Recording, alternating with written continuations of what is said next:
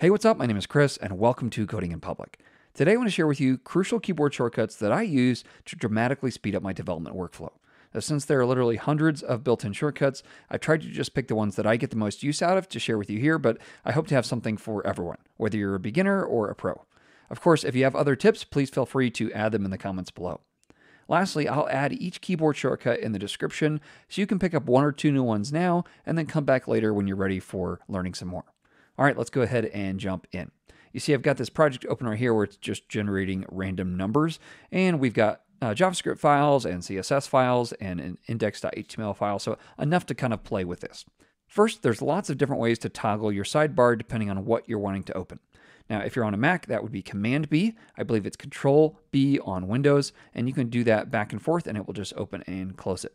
Now, through the rest of this video, I'm going to keep referencing Command because I'm on a Mac, but for the most part, you can just substitute Control whenever I say that.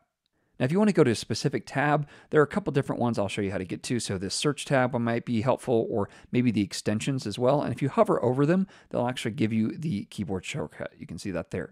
So Command-Shift-F on a Mac will open up search. Command-Shift-X will open up your extensions. And Command-Shift-E will open back up that file explorer. Now, one of the things that I see beginners do a lot with VS Code is they're constantly opening up the Explorer by hitting Command B and then coming over here and clicking on a new file.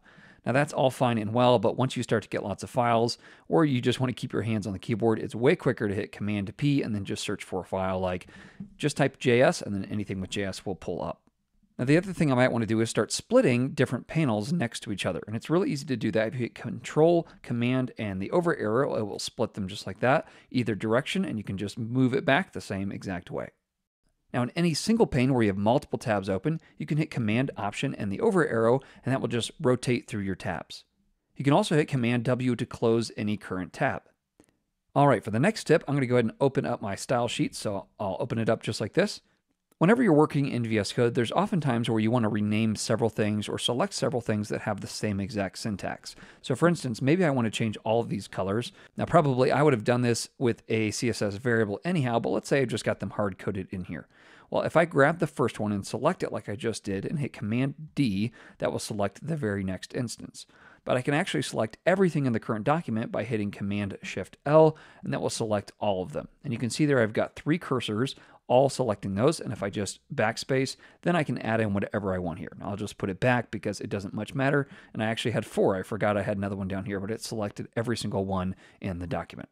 Now, speaking of multiple cursors, you can do that really quickly by hitting Command, Option, and the down arrow, or the up arrow, and it basically just adds cursors up or down. You can also hit Option and then click, and it will either remove them if there's one already there, or it will add them. So for instance, I could click here, remove that one, come down here and click all of these manually if I want to as well, and the same exact principle would apply. All right, next let's jump over to our main.js file. And here you can see I've got a module importing 2 different functions, this format currency and random number between, and I'm using them here in the file below. Let's say as I'm looking at this, I'm trying to remember exactly what it does. Well, what I can do to peek into the definition of it is hit Command, and then it will just preview that for me. So I see the entire function showing for me. Now, if I Command and click, it'll actually take me to where that is defined. Often when you're working in large projects, you'll realize, you know what, I didn't quite name that function the way I wanted to. What I used to do is hit Command-Shift-F and then start searching for like random number between, and then click this little drop down arrow and replace it with something else. The problem is sometimes you don't always catch everything, and VS Code actually understands where all these things are and how they're connected. So you don't have to do that. In fact, what you can do instead is come in here, and if I just select one of these and hit the function F2 button, it will then allow me to rename this symbol. And these symbols are basically a way of VS Code tracking wherever something is used throughout your project. So I could call this something like ran num between. Now you can preview this by hitting Shift and Enter, and it will show you all the places it's going to change that. And then I can apply it like this, or if I go ahead and cancel this, let's just discard this and redo that. Now I can just hit Enter and it will rename it in all of those locations. Now notice what it does is it actually keeps it the same in this utilities.js file, but it will basically rename it as you import it here to random between, and that's what it's using down here as well. So let's remove all of that, and then what I'm going to do is jump back into this utils, and let's change it here instead. So if I come here and select this, all I have to do now is hit function F2, and then I can type it here, ran num between, And just to show you that this is actually going to change everything, if I hit Shift Enter, you can see here I've got both the main.js file and the utils file now changing. All of those, including the imports, are going to be changed automatically. And then I can just apply this and jump back over here, and it's changed for us automatically.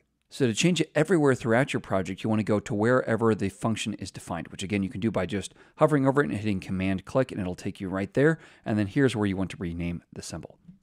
Now finally, as much as it's nice to have all these keyboard shortcuts, they are hard to remember. So the best tip of all of these is if you hit Command-Shift-P like this, and then just start searching for whatever you want to do. So like rename symbol, and then I can just hit Enter, or it tells me the keyboard shortcut right there, which is F2. So for instance, this is super helpful if I do things like selecting this section, this H1, and if I hit Command-Shift-P and type in wrap with abbreviation, I can just type this right here, and let's say I want to add a header around here with a class of like header main or something like that. And now suddenly it wraps it all, and I don't have to remember keyboard shortcuts or even assign one to it. That Command-Shift-P gives you access to all your extensions or anything else within VS Code that you might want to do in a project or a file. Well, I hope you enjoyed this. If you're interested in my theme or my fonts or different extensions I use, I've done videos on all of those. I will note that I've changed my theme since then, and I'll probably change it again. Right now I'm using, let's say Command-Shift-P and see what it is. It's Pale Night Operator. And in the past, I've used this Monokai Pro Filter Octagon, which I also like. So I switch between stuff because, well, I like to mix it up. Well, I hope you enjoyed this. Thanks so much for watching. I will catch you in the next one. Happy coding.